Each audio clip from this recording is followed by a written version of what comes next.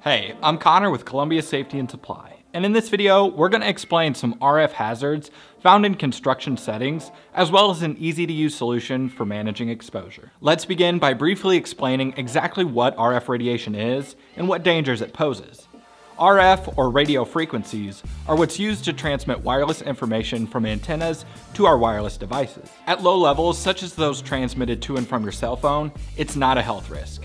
However, when radio frequencies are heavily concentrated, as they are directly in front of antenna arrays, dangers are definitely present. RF radiation works much like a microwave oven cooks your food. It creates thermal effects in water-rich materials, such as your skin, and can be particularly damaging to vulnerable organs like the eyes. Worst of all, it's nearly impossible to recognize without some kind of monitor. Symptoms of overexposure may include overheating or redness of the skin, which by the time you're noticing those, you've already been overexposed. When you think about who could potentially be exposed to RF radiation, you probably jump straight to telecom technicians climbing towers and working in close proximity to cellular antennas.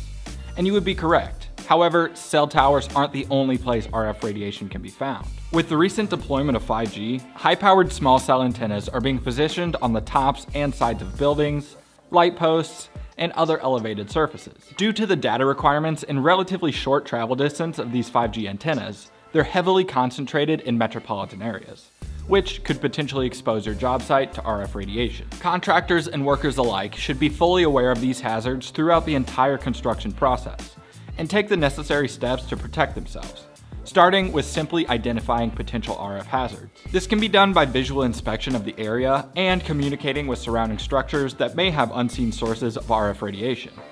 Once RF hazards are identified, permissible exposure levels should be clearly communicated to individuals working within an unsafe proximity to those hazards. Finally, PPE should be used by those who are unable to avoid RF exposure. RF levels are known to rise and fall throughout the workday, which is why RF monitoring devices that constantly assess exposure levels are so useful.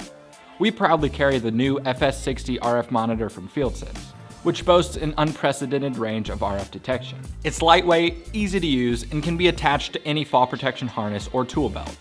It has a frequency range of 50 MHz to 60 GHz, which covers the whole spectrum from low-powered devices to the latest high-powered 5G antennas. To learn more about the FS60 and its features, check out our dedicated video right here. Then, for more RF information and solutions, contact your gear expert or head over to colsafety.com. If you found this video helpful, don't hesitate to like it and consider subscribing to our channel.